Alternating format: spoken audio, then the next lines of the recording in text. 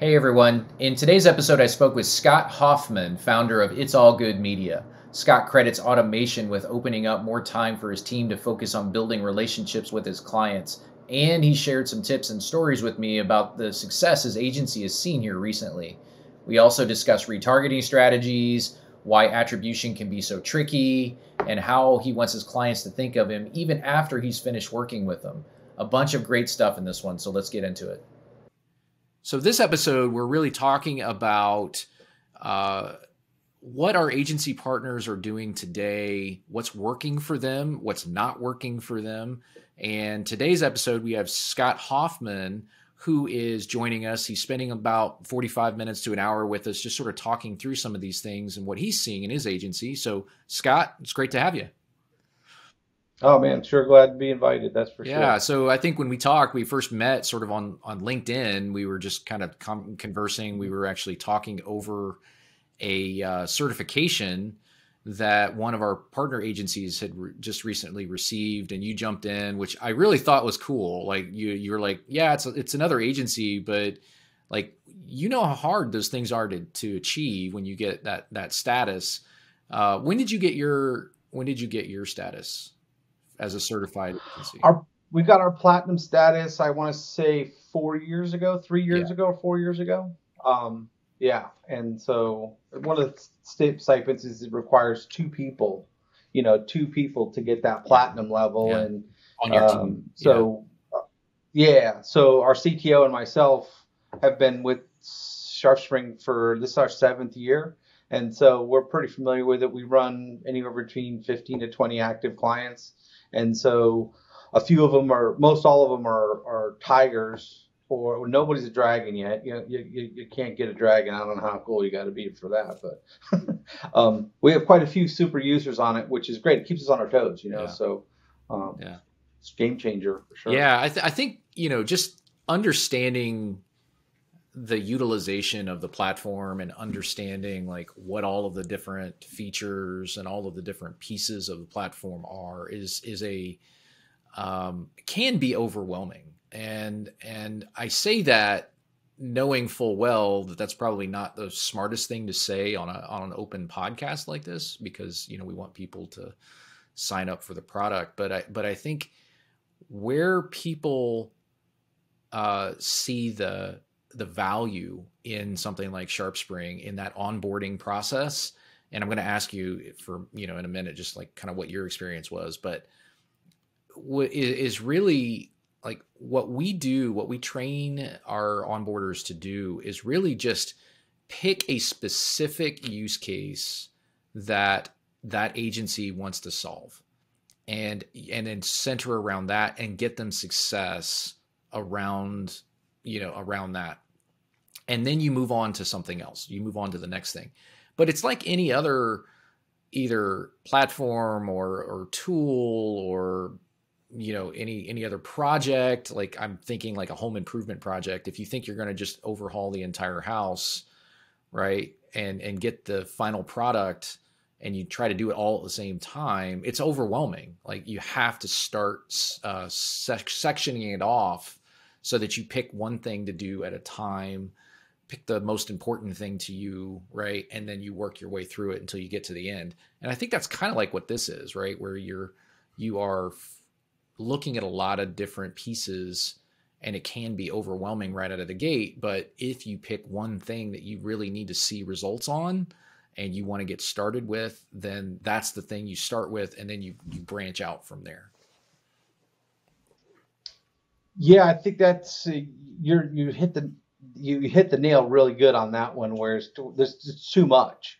I mean, for us to go soup to nuts, platform, services, all that. I mean, I just did this presentation about a year or so ago with a client, and on the first slide it says, welcome, any questions, and the next slide says slide 2 of 187, and that was on the bottom of it, right? And they were like, what? And I'm like, I'm just kidding, but I just wanted to tell you I could do 187 slides. I'm only going to do 11, right. But there's that many features that we could go. Yeah. And it was, you try to like, all right, let's calm the room down a little bit. Yeah. And we do on our site, since we're a user, I mean, we use SharpSpring as our marketing automation system and our campaign tracker and all that stuff. So the first thing I'm able to do normally with a client is say, this is a really cool tool that'll help with the other stuff. By the way, this is what I know about you. And so I have interacted with them 2 or 3 times via email through my smart mail. We might have played the game, played a card game or something, and they thought that was cool. I got them over to a landing page, so that was pretty neat. So now I'm able to show them, I'm like, this is what I know about you. And then as an agency and researcher, I know where they live. I know where their kids go to school, all spooky stuff, Yeah. And so now I'm able to put all this information. They're like, how do you know all this? Oh, this is a picture of you and your kids, and I said, do you imagine this with every one of your potential leads, that you knew this much information? Yeah. And that usually opens the door, and then I can kind of layer things one after another. Yeah. So I think what's interesting to me is that people have been talking a lot recently. If you just read any of the more recent blogs, or you're checking out LinkedIn, people talk a lot about dark social, right? And dark social being like that area that is very hard to track, that is influencing people's buying behavior before they ever even visit your site. And so one of the things that I am primarily interested in for our own marketing purposes is really just understanding what are the activities that we are currently doing, what are the campaigns that we're running that are either in awareness or consideration, right, where they are thinking about a solution, they are being made aware of their pain point, right? And they are having a conversation elsewhere, right? They're not on our site. They're not looking around for a solution yet, but they're still in that, sort of information gathering stage. A lot of times what they're doing is, they're on social, or they are, it's a word of mouth thing where they're talking to a colleague, or, somebody is looking at G2, and G2 is, looking at, your top 50, people that are in marketing automation or whatever. And, people are searching differently, and sort of pre-qualifying, for lack of a better word, the potential solutions before they ever even come and check out your website and think, and see your value proposition, and get to that point where they're actually in a sort of a decision-making or buying stage. And one of the things that I like is how I can tie what we call the life of the lead to some of that behavior, right? And see sort of what's happening, because we all sort of know that no two buyer journeys are the same, right? Somebody comes in one way, the next person comes in completely different. And one of the things that we always sort of look at is, how do we as marketers, how do we figure out how to connect the dots between the awareness related campaigns that we're running elsewhere in, let's say, paid social, to sort of influence the behavior that we want people to follow, to come to our website, check out our content, check out a problem solution page, check out our pricing, kind of get a good feel for what the product is, determine whether or not we are a potential solution for them, and then go into a free trial or get a demo page, right, to actually talk to a sales rep. And most tools, if you think about it, most individualized tools, I think you'll probably appreciate this because you have clients I know that have bunches of different tools, but they don't have one single solution, right? Where they're looking at things and they're saying, I don't get that I don't see that visibility. I don't see everything that you're seeing. And they tend to be sort of blown away when you show them what you can do with the life of the lead, like you just described. And so I'm just kind of curious, does that happen a lot? How many of your clients, for example, have individual sets of tools, like one tool for email, one tool for chatbot, one tool for a landing page builder, one tool for whatever, attribution, right? Like how many of your clients are typically set up that way? Well, they all pretty much start that way. Eventually everything gets kind of brought into the fold when you find out, oh, we're using MailChimp or Constant Contact or whatever. I'm like, okay, here's our email service providing solution that we have. And oh, by the way, it talks to this and it communicates with this. And so it builds value in that versus that data can't come from the MailChimp or something like that. The chatbot too is another, I think on our side, an underused service that is extremely powerful, like extremely powerful. This one client, we turned it on a few months ago, and in month number 1, we had 98 conversations on the chatbot. And what the neat thing about it is that we also saw that on the chatbot lead is that they also interacted with Google Ads. Yep. And they also interacted with Facebook ads, but yet they came from a Bing search, and so now we're able to see all this stuff. And so when they say to us, hey, what was it that, closed this business? I said, all of it, all of it. But it took the final trigger to make the other ones valuable. Yep. If not, it goes underneath the unvaluable media or the non-interactive media. So it's almost like, we've tried 80 times and it hasn't worked. Well, 85 is what you needed, and you just didn't do those last 5. So now your 80 are in the toilet. Yeah. And so, let's continue to keep working it, and that seems to work pretty well. But here's a wild thing is every client that we've come across on a new aspect, and I ask them simple questions like, who was on your website yesterday? And they're like, what? I'm like who? Do you know who was on there? No. I said, well, we can have it so that every one of your contacts, you'll know whether they were on your website yesterday. Yep. Do you know if anybody opened up your email that you sent them? I don't know. I can tell you for a fact. I can tell you whether they opened it or not, based upon the life of the lead and stuff. Yeah. But it puts value to campaigns that weren't there before. So if you ask your Google Ads guy, doesn't matter how much you spend. If you spend another $1,000, it'll be more successful.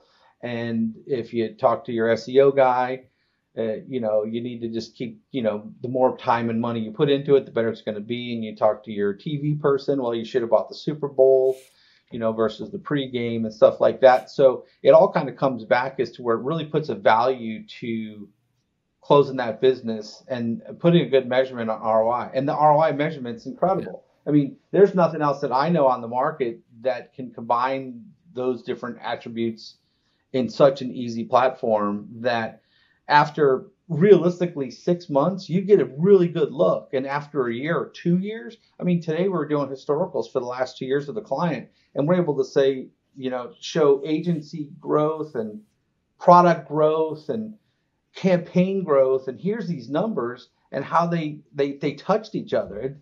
I couldn't have done that, years ago. Yeah. Now it's just like, it's a button. Yeah. So tell us a little bit about what your agency specializes in. Well, originally we specialized in manufacturing co-oping. We were honored to have a local John Deere dealer as a client for many, many years. And they were the one that kind of really pushed a lot of these solutions because we got hit with questions like, oh, we're spending $1 million. How much of it is really worth it? And, how much of our sales? And so we have to kind of push is, what happens after the phone call, after the click, and stuff. And I found the solution, which was SharpSpring and the life of the lead and then the campaign tracking. Is like, okay, so now I can show you what this digital marketing is doing, what radio is doing, TV, billboards, and all that stuff. So we work with the manufacturers and work in co-op submissions and co-op approvals. And so we're over 8,000 submissions and close to $500 million in brand, features over our past 20 years. And that has shifted quite a bit. Meaning is that most of those brands are just kind of giving back the retailers the dollars and just say, spend it however you're going to spend it. In certain industries, business is good. I mean, like real good.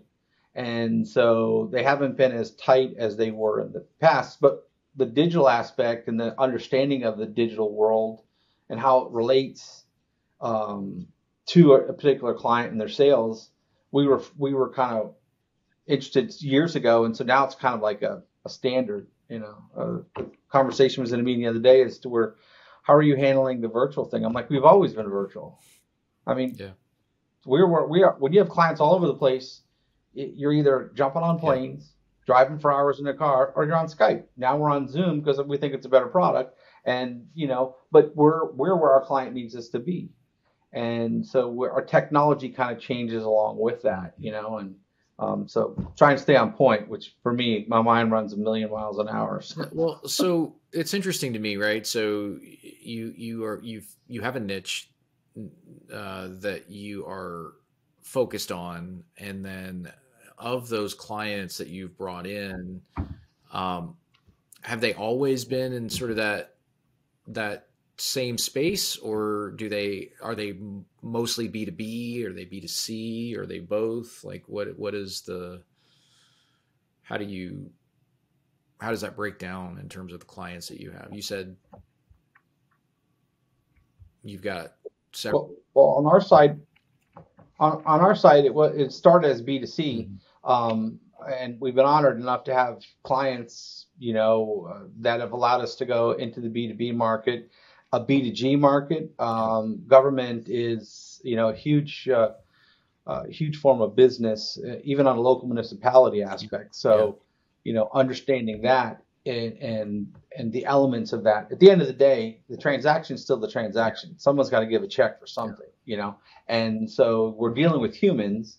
And so a lot of your philosophies of marketing for a B2C situation will work with the B2B because people want to do business with people they like, and with products and brands that they prefer.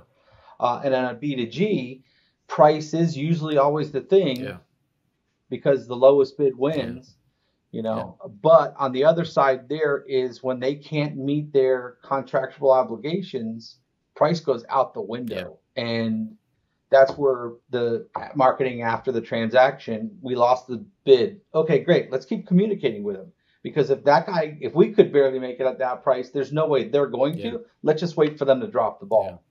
And then we come in and we pick up the ball afterwards. But there's not an element. I think those are the three elements that we concentrate on fairly regularly here. The B2B is a big one, but the B2C is the consumer base is awesome. And, it's the funnest, I think, because you really see that message out there. We've had playoff football games and we have clients that are on the football games, which is, that's always cool to see your client on TV, and then you hear them on the radio and you see them on Google and Facebook and all that stuff. So that's always a fun thing. So of the B2B clients that you have, do they typically have sales teams where you're creating the leads and then handing them off to sales? Is that typically how it's done? Well, the B2B, I'll use one for an example, is that it's a contractor with subcontractors, and their government are contracts. So their bids are pretty complex, and the bid system is pretty complex. So we built a document storage delivery security system for them, and then it works with SharpSpring because we use our email marketing, and then the criteria for the custom fields. So the subcontractors, let's say, for instance, in a certain situation, Largo's getting a new thing out, but it has to be 50% owned by minorities or females. And so we subcategorize their context based on those criterias.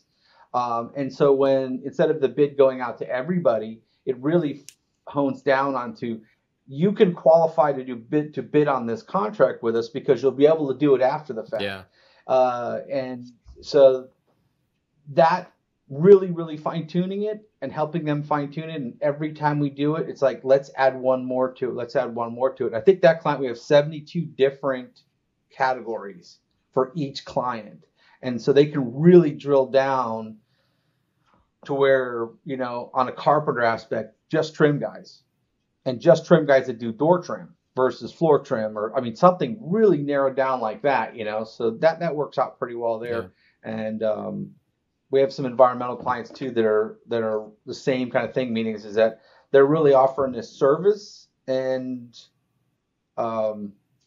the communication and connection is the key more than anything. It seems like. So the more they know, the better it is, and the educated customer is usually the best. So on the government side, are you typically looking at state and local as potential prospects? Okay. And then of those state and local, are you going through like Fed Biz Ops or, whatever to deliver those kinds of proposals, or are you doing something different? So in the clients in these categories here, they have internal people that run their bid boards, and they're scouring them constantly, whether it be federal, local, or municipality. And then they have their internal teams that can develop all these things. Then we kind of help them hand it off to that sub so we can get everything timed out. So all your bids got to be in by next Tuesday, that kind of thing. And we're able to trigger reminders with a workflow and our action groups. So those things. So all these little tools work. It's like they tell us the situation or the problem they have, and we go, well, these are some solutions that work in this category. Yeah. Let's implement them into yours, and they'll fire off and they'll work automatically, and that usually works out pretty well. That is cool. Okay, so you're using that as a sort of an acquisition channel, right? That lands you business. That's pretty neat. I think you might be the first agency that I've talked to that has sort of that strategy. I'm sure there are others, but in terms of the ones that I think I've interviewed so far, that's the first time I've heard it. So that's kind of neat.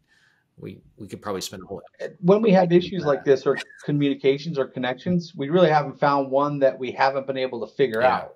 Meaning is that if you've got A plus B equals C, we can figure out the points in there and make those triggers happen, or at least try at least. So let me ask a different question.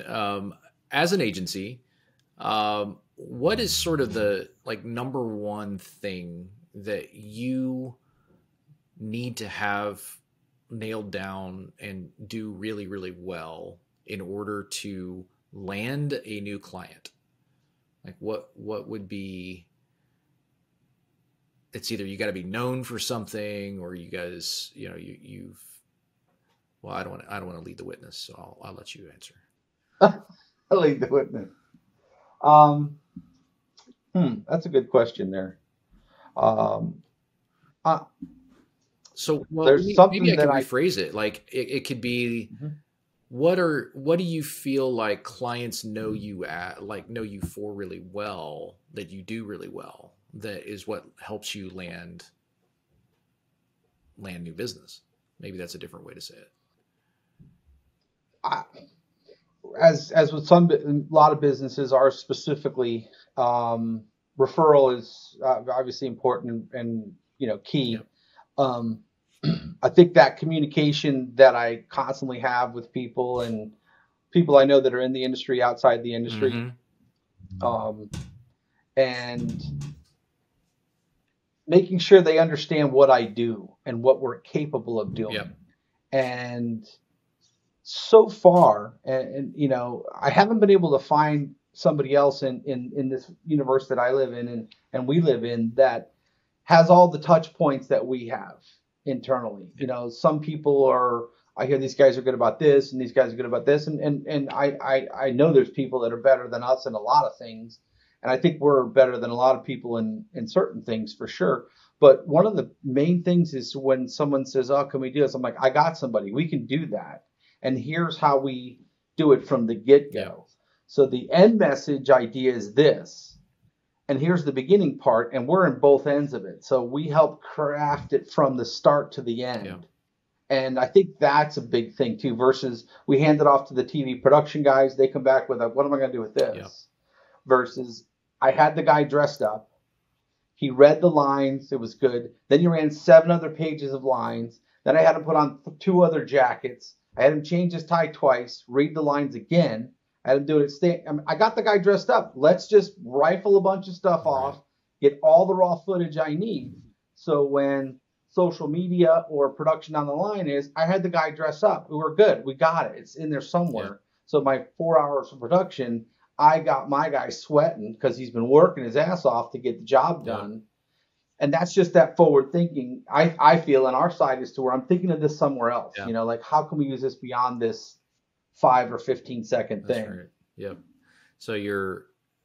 So in terms of how you work with your clients, then you're coming up with the strategy, you are also handling the execution, and then probably as importantly, communicating the results to the stakeholders in the client business. So how often do you meet with the client to talk about results? Is that like a weekly stand-up, or like how often do you typically schedule those types of things? Well, it depends on obviously the client and then the communication thing. There's something I learned from a one of the smartest people I ever met, that you need to communicate with the clients the way they want to be communicated. Yeah. It's just something simple, you know. If you know the guy gets up at 4 o'clock in the morning, get up a little earlier. Yeah. You have his attention because nobody else gets up at that crazy hour, you know. Right. If you've got a guy that wants to work on weekends, make sure your phone is charged. You got it in your pocket because you never know when that opportunity is going to happen. That's right. I like that. So, but it does bite you in the rear end sometimes. Yeah, I love that, by the way, because I think, I learned that probably maybe the same way you did. Somebody sort of mentioned it, and I started like implementing that in my daily, just my daily scheduling. And I always had the ear of the finance person, the CFO, because he was always an early riser, 5 o'clock in the morning, and we would be on calls at 5 o'clock in the morning. And I had his ear at 5 o'clock in the morning because nobody else was talking to him at 5 o'clock in the morning. And he actually had time to think, and there wasn't a million things going on around him. And, so, that definitely benefited me, as we developed our relationship. So that, I think it's easy to sort of overcomplicate things, but if you just talk to your customer, or your client the way that they want to be talked to, and work within their process, then really good things happen. So I like that. That's cool. We are kind of like a little bit of a chameleon, meaning as we're adjusting to that environment that we're in. We also try to adjust our speed. Yeah. Usually our biggest challenge is to slow down. I'm convinced I have attention deficit disorder. I don't even have the time to look it up. That's how much I'm convinced I think I have it, and, but we run at a pretty quick speed. Yeah. I'm let's get it done right. Yeah. First time. Yeah.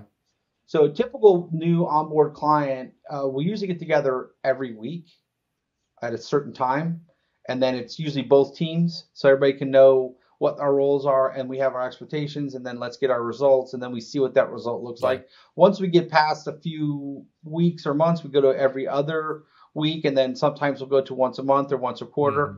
And I have some clients that, like, hey, let's get together. Let me just go have lunch. And then all of a sudden at lunch, you're like just taking notes. I got all this great stuff. And it's like, I haven't seen you. It's like, come on, man, we're here for you.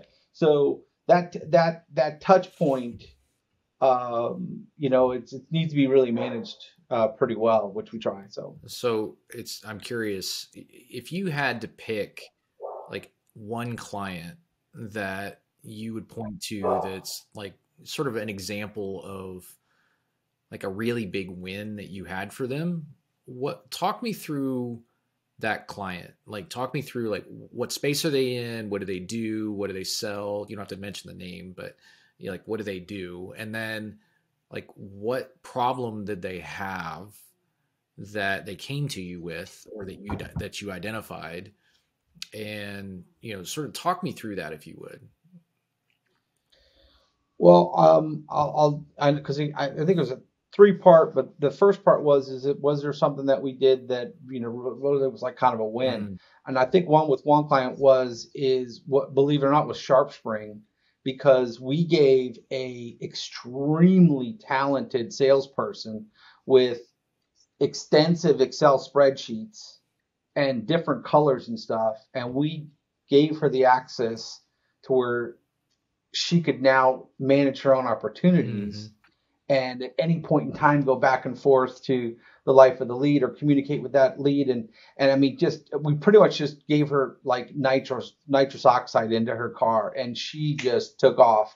So I asked her, I'm going to use this one as an example. I asked her, this was 4 years ago. I said, what do you think your closing ratio is? And she goes, what do you mean? I said, closing ratio. She goes, I close at least, half of all the leads I have. I said, okay, great. 50%. I'm like, you're better than 99% of all the baseball guys out there that get paid millions. Yeah. And after about 6 months, her closing ratio was 96%, not 50. Wow.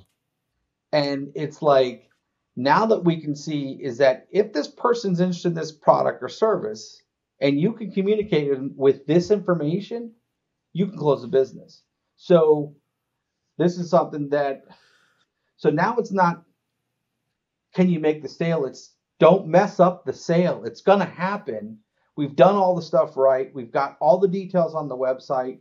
We advertised out into the market to get them excited about this product or service. They've gone and they've learned about it. It's like, oh, okay, great. And then they did their name, address, and their phone number, email. I want to know more about it. So now it's your job not to lose this sale. I mean, they are wanting to throw the money at you.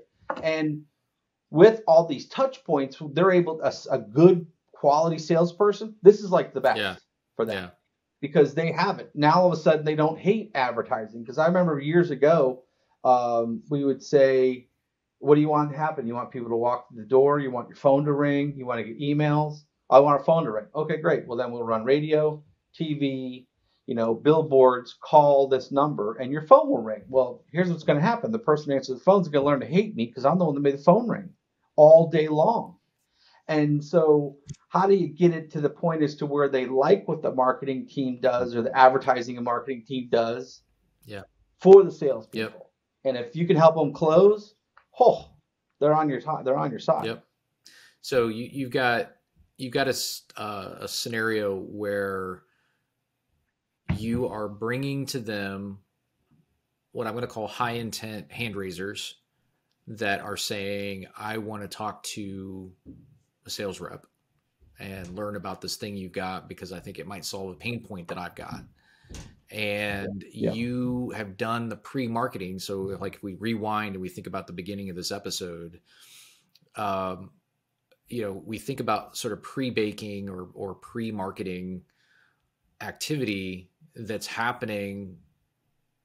Well, let me rephrase. Pre-sales activity that's happening that is creating awareness around a particular pain point and then bringing them to either the website or just consuming the message wherever they're at and picking up the phone and calling, right? And at that point, they've already sort of pre-qualified themselves, right? And so talk me through that. Like what would be an example of a campaign that you would run that would generate that kind of behavior? And so in this particular case, let's just use the one, that you just talked about where they're just picking up the phone.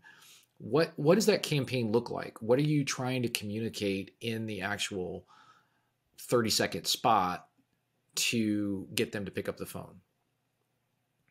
All right. So actually, I do have a work product that, we did do this with. So we had a event facility that was drag strip, famous in our market and stuff like this. And we did their radio advertising, billboard advertising for years and stuff. And I said to them, we really need to be TV. And they're like, well, TV, people aren't watching television. I said, yeah, but here's what TV does.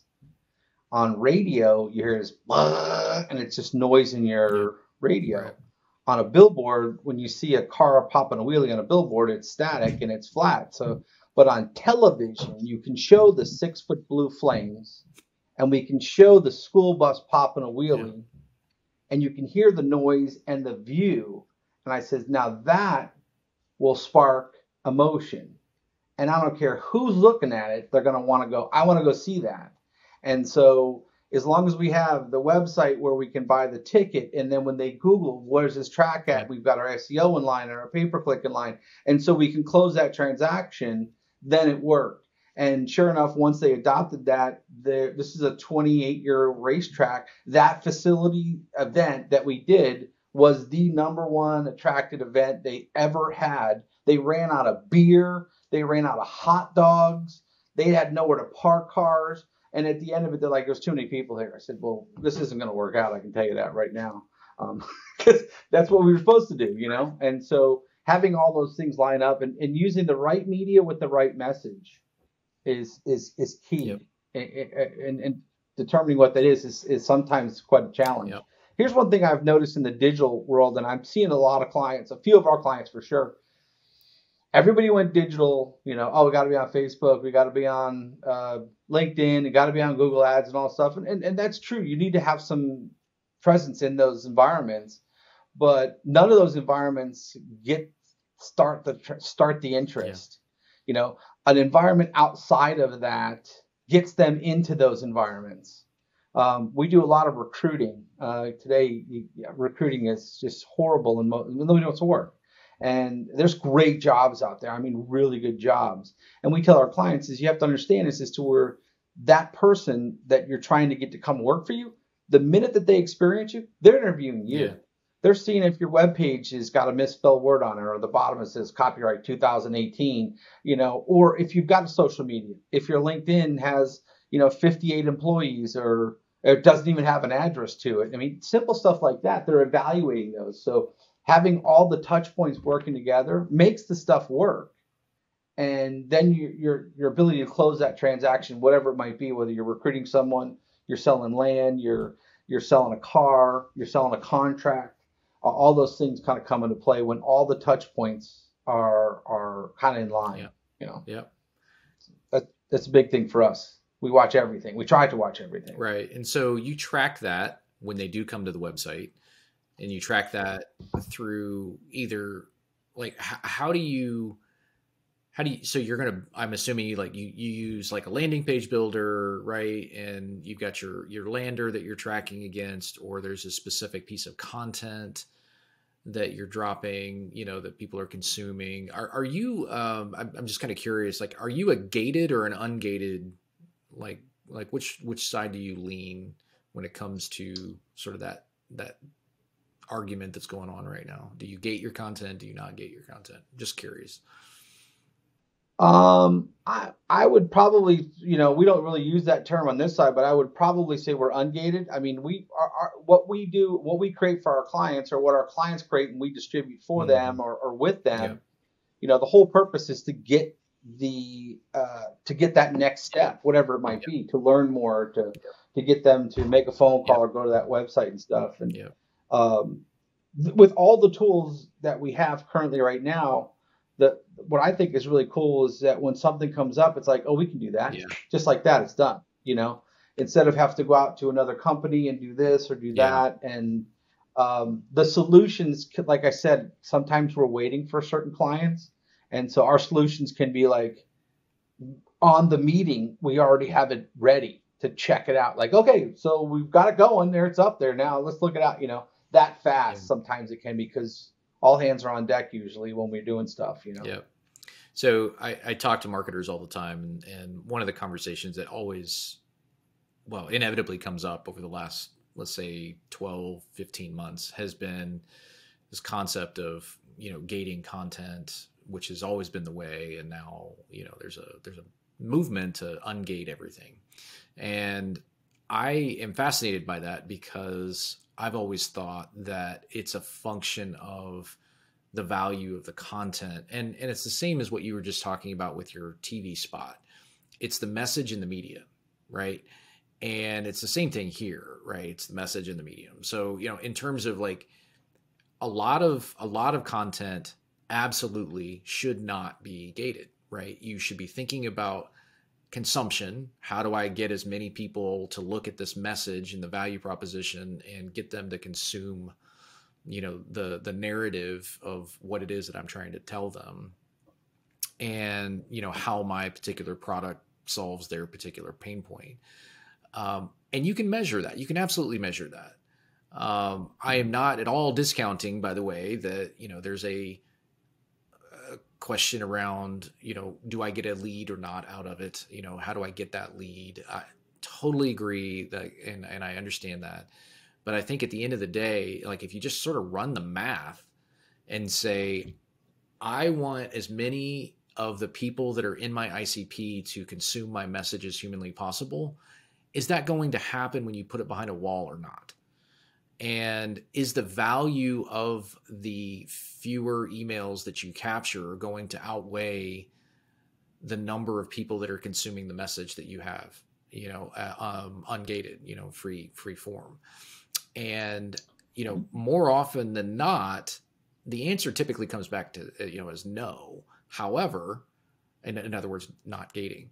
However, you got to sell that, right? As a marketer, or even as an agency, right? You've got to sell that. You got to know how to articulate what the problem is, and what your solution is for it. And then also how you're going to measure it. And I think that's where a lot of marketers tend to break down a little bit, or agencies, is they know it's sort of the right thing to do because that's sort of how buyers buy. But at the same time, they don't know how to transverse the chasm from knowing that in their gut and being able to communicate that to the CFO. Right. And I think that's always a challenge. So I'm just kind of curious, like, how would you have that conversation? Like, how would you try to convince somebody? So we're in a process right now with this challenge with a client right now, as to where their product is their knowledge and their product is their expertise. And so we're in the process of, well, how much do you give away before you, and for years people have paid for this. It's very, very high quality. It's the product that they have, which is their knowledge, is immensely valuable. So this would be like once a premium product or something, right? Yeah. This is world problem salvation, bullet points. Mm-hmm. And so we're in this process right now, and this is the way I'm thinking it through, and this is the way our team is thinking it through, is to where I want to make, a beef bourguignon with big French, meal, which is amazing. And so I show you the picture of the finished thing, and then I give you a product list of all the ingredients, but I don't tell you how and when they go together. That's where the knowledge is to where, how do I make these all come together to get that solution? And so how much do I give away, or how much do I have to have in front? You can't get the smell out, so you're not going to know how good it's going to smell, but you get that emotional feeling there, pain or happiness, so that they'll say, you know what, I want to know how my ingredients are going to go together, and you're the only one that knows, so I will click to the next level and to get into that. Right.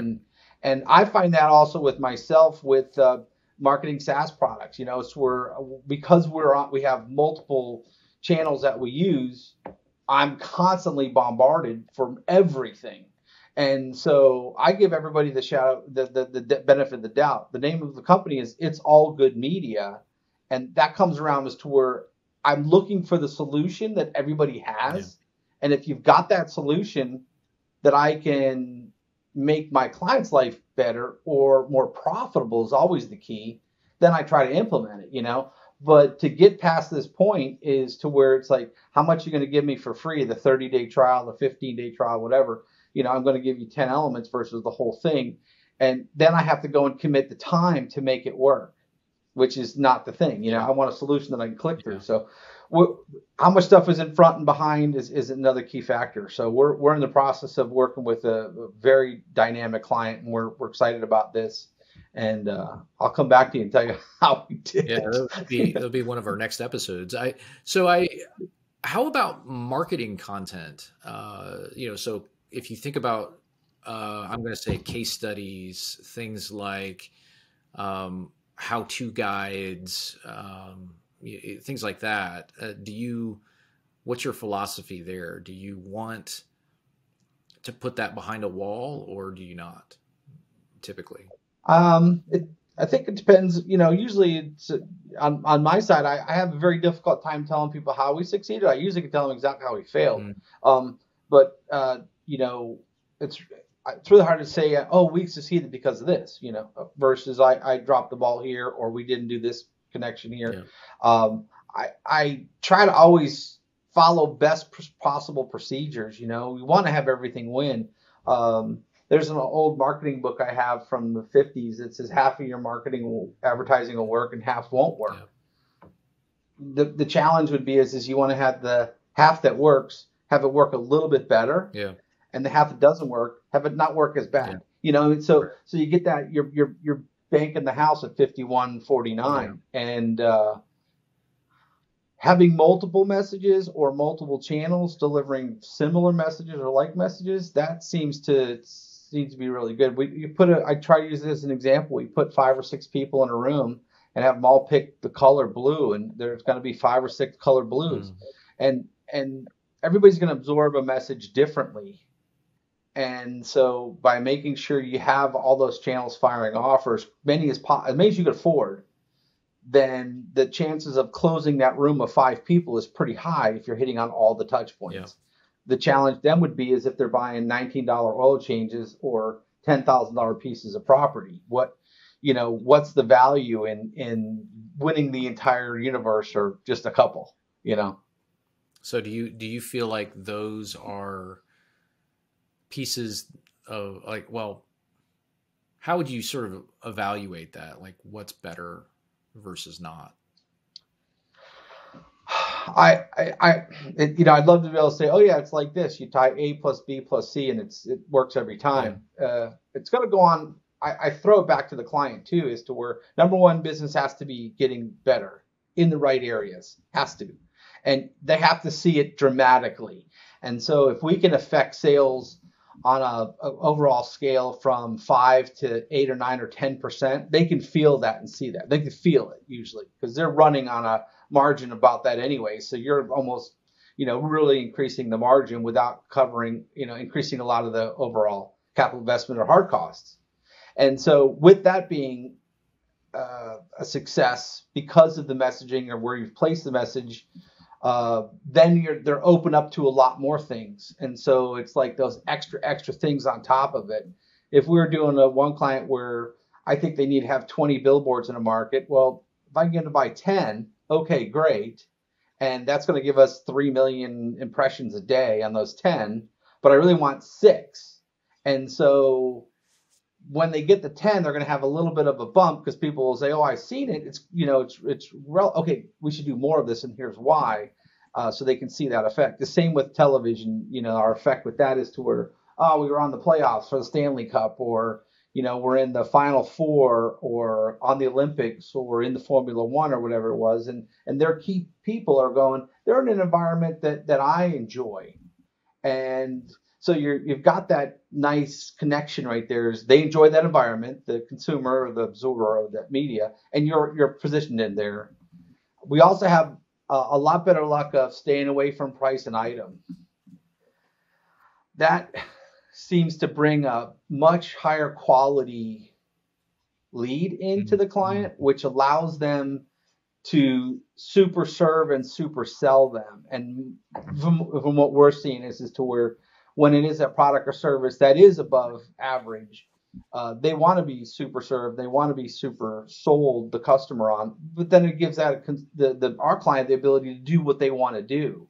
And so that kind of helps us a lot too. Yep. And, you can't be everything all the time everywhere, but if you can be the 800-pound gorilla in the room from time to time, doesn't hurt. Does not hurt. I like that. I think you're absolutely right.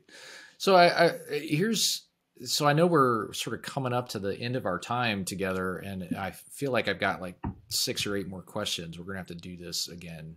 But I guess I'm kind of curious, do you have a sort of a core message that you typically like to talk through with clients that say, this is why we're different, this is why we're special, when they're considering an agency? Yeah, our big thing is, it's been since day one, is advertising made easy. What we do in our world, because we do it and speak it all the time. And when I say we have an incredible team of superheroes here at It's All Good Media. I'm very honored to be able to work with all these great people, but it's really advertising made easy. And if you talk to anybody in business, and especially any accountant, I mean, advertising is one arm of this triangle, and they ask for that. I mean, if you're going to get a business loan, they're going, so what are you going to do for marketing? They all want to know, what are you going to do to generate more money, to pay me back or to whatever else. So when we make it easy, meaning is that here's $1 you spend. This should produce 7 in its lifespan. And so that's our goal, is this dollar returns you 7 times over the course of its lifespan. So that might be 6 months, 6 years, 16 years. And so by investing this money, and the message is right and it's relevant, all these things kind of go into play. Like I mentioned, recruiting. When I get people, trying to apply for a job from Colombia, we don't have a moving program. I mean, you got to be a U.S. citizen to work for one of our clients, and you're in Colombia. So it's like, that was a bad buy. We should not have been in that country. It should have been just like, we learn those things. So making sure we're on the right point, but it's easy so they can see everything. We're a transparent agency. So obviously with SharpSpring and some of our other tools, our clients can see what we can see.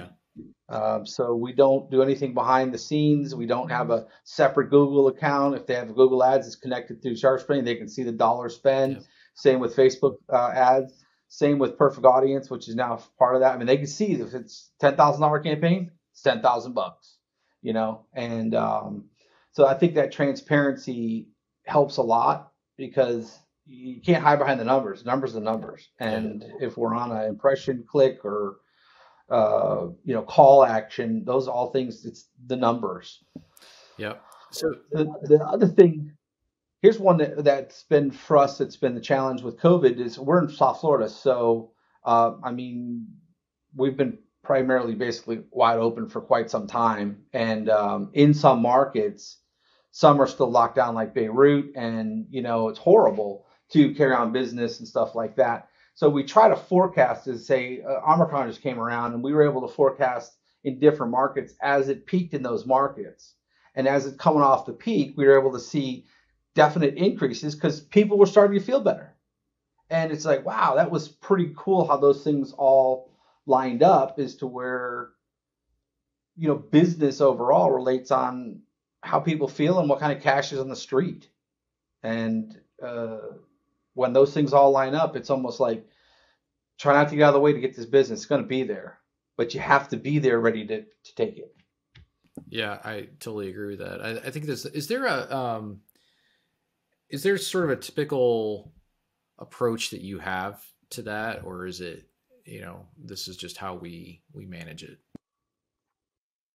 As far as like a typical marketing campaign or how we deal with a client, I try to look at it on all points, and I usually value it each as to where whether we're launching an idea campaign or we're taking over a current campaign, we try to get this baseline of where they're at, and so we can measure that increases or decreases wherever they might be.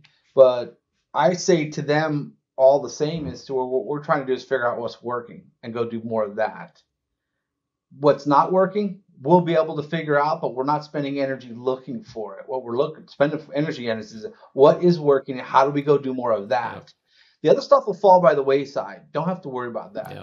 Yeah. We had a client that he says, I really want this billboard. And I said, okay, but so does everybody else. And, come November, December, every liquor and watch guy wants that same billboard. Are you sure? Yep.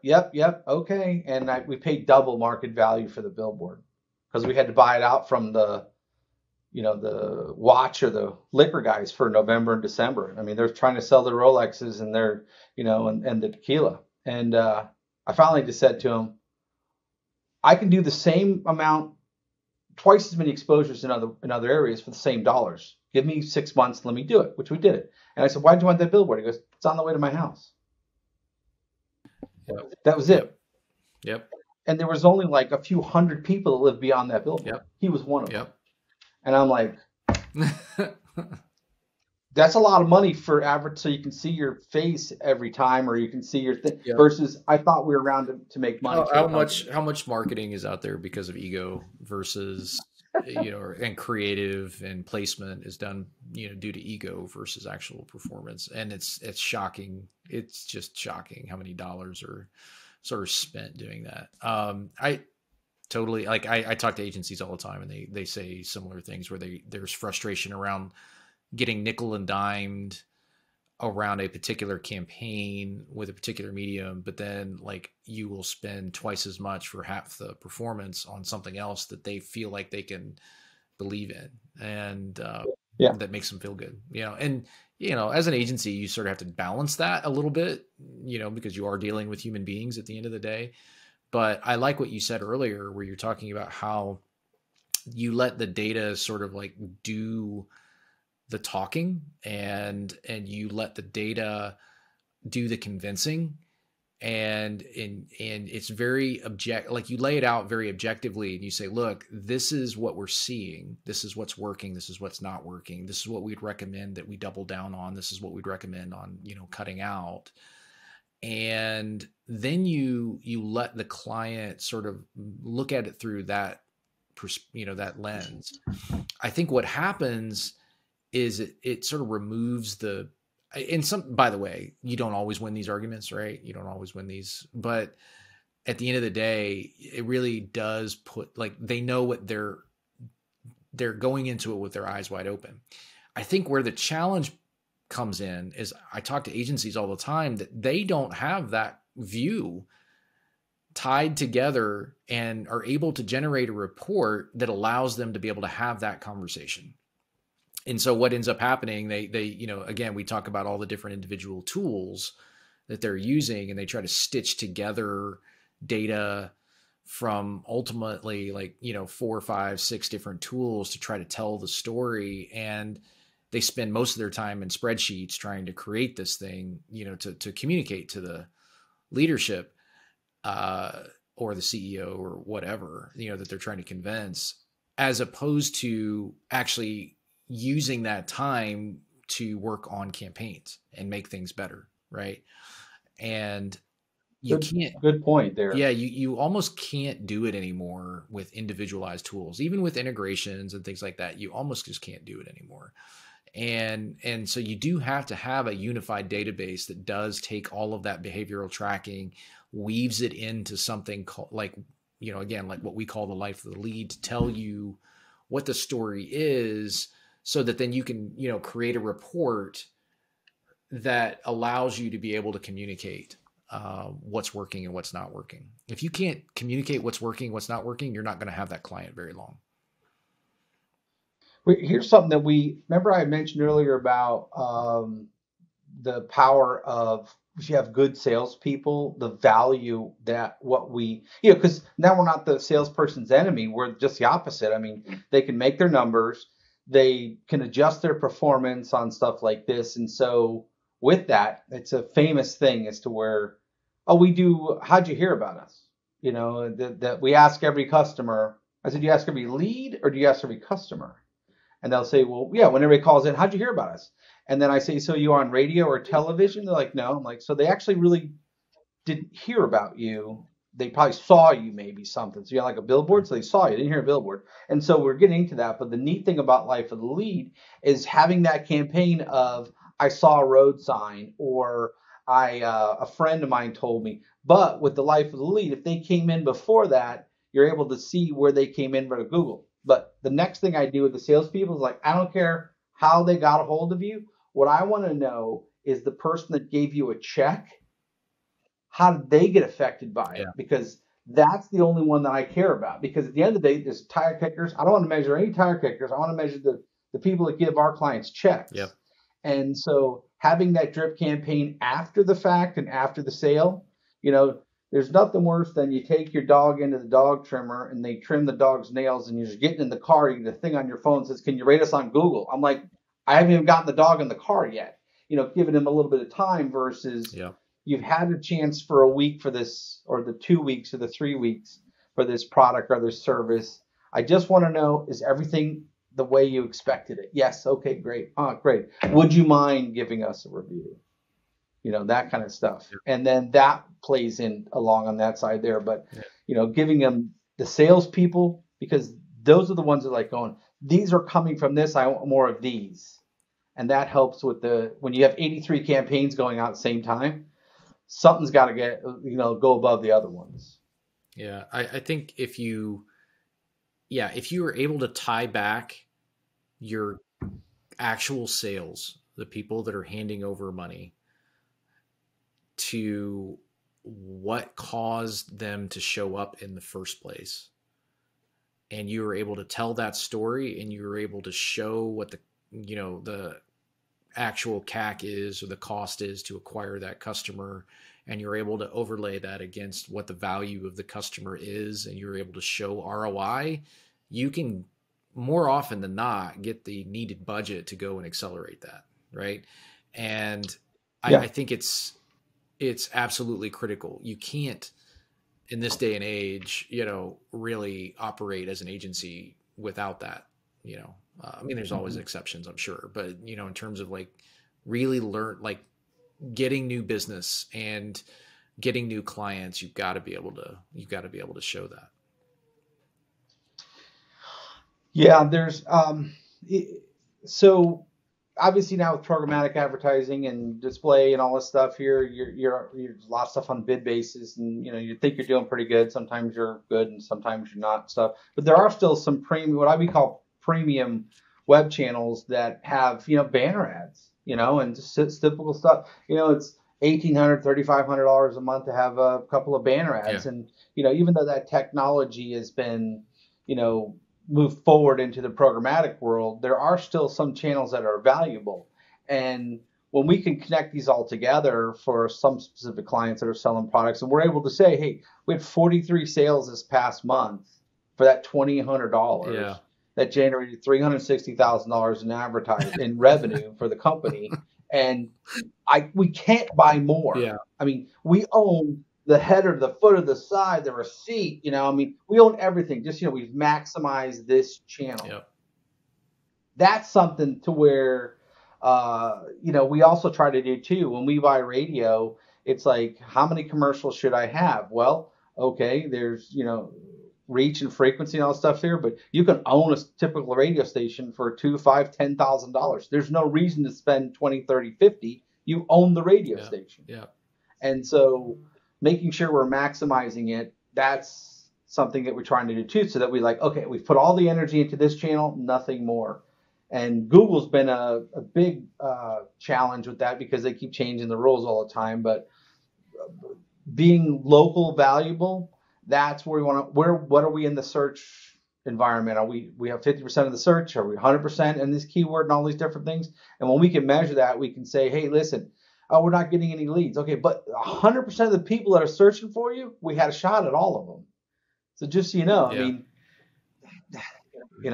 it's not us and it's not you. That consumer base right now is not taking the action to the next thing. But we're right where we need to be. So when they come back around, there's a good chance they're going to get picked.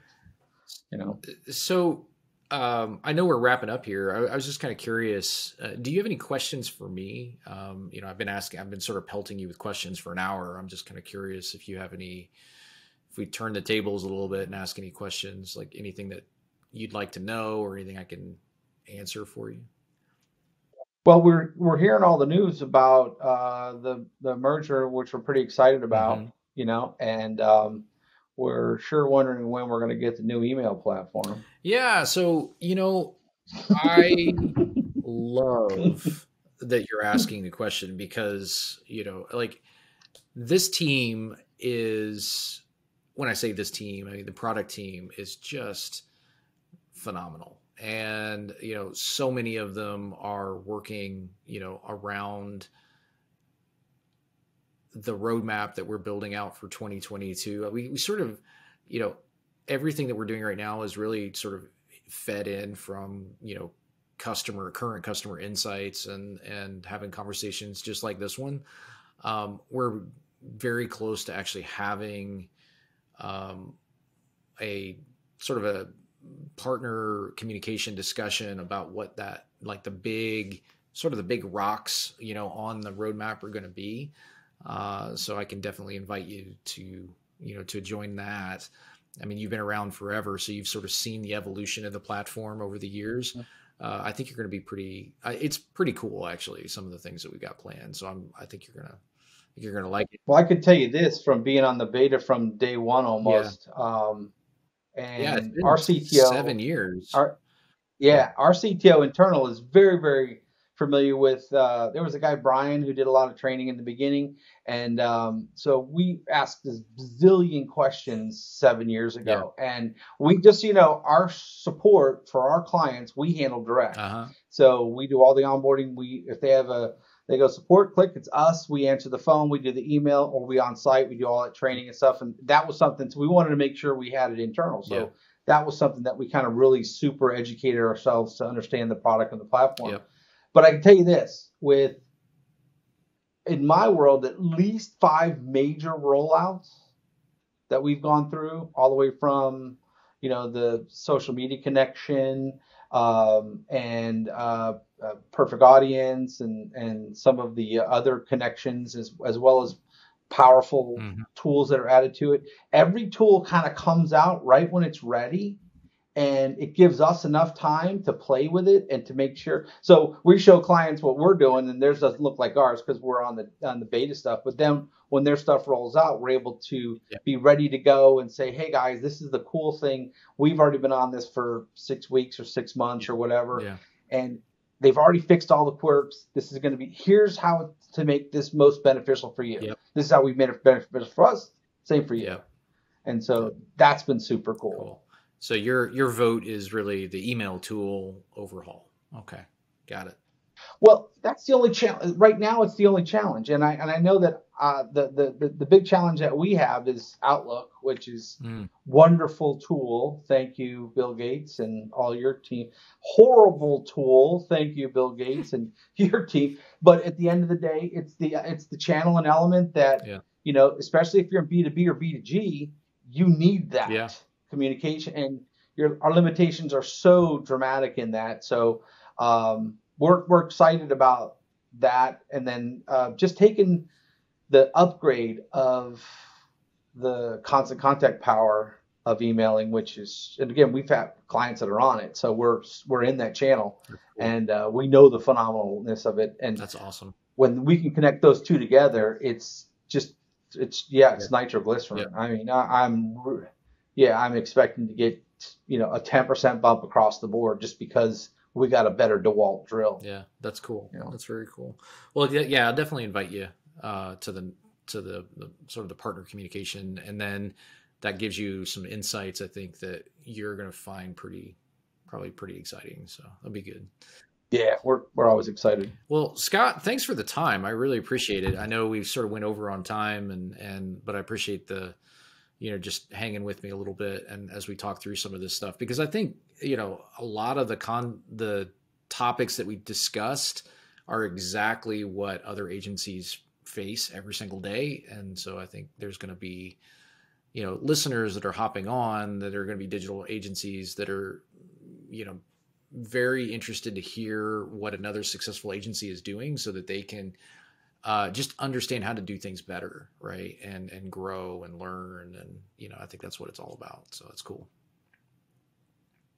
Cool. Yeah, absolutely. So we're excited to be part. Well, I appreciate it. Thanks, Scott. And we'll see you next time.